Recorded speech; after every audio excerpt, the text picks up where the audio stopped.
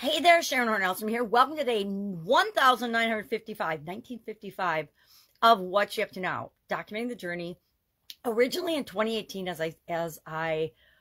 actually in 2017, I moved from the brick and mortar corporate world of business, decades, literally lots of decades. I hate to even admit how many, in both corporate America, while simultaneously owning and operating and building and supersizing and growing and in different industries, my own businesses for me, and some with partners, some not, but lots of different experimenting and figuring out what worked and what didn't work for me, what I like for businesses and what I didn't.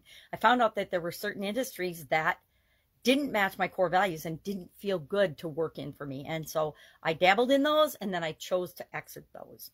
So I like to hop on and share some of the experiences and lessons that I've learned over the decades. And then I came online in 2017, didn't really show up in video until 2018, but I started to document my journey. Thank you, Russell Brunson, for encouraging all of us to do that and mentoring us for that, as well as other people that I learned different aspects of video from. Now, I am not a video expert. I've made a lot of them. I've made, I don't even remember, 6,720 podcast videos. So that's a lot. But when you do them every day, it doesn't take long to add up to a lot. That's why I encourage people to do one thing every day in order to get what we want. That's actually what this year's annual challenge is about. We're doing the Get Your Goals annual challenge, and we do one thing every day to get what we want. This month, we're focusing on financial health, financial well-being, financial goals.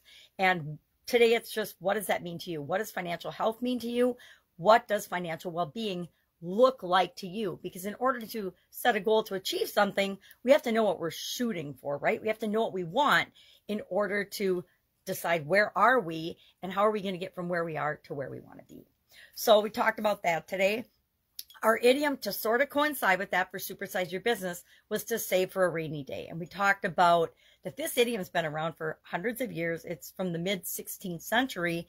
It actually appeared in a play by the Bag Bugs, or, wrong, I said it wrong again, Bugbears. I don't know who the Bugbears were. They were obviously a play group, an acting group or troupe that went around and did plays back in the mid-16th century. In 1561, they talked about saving for a rainy day in one of their performances.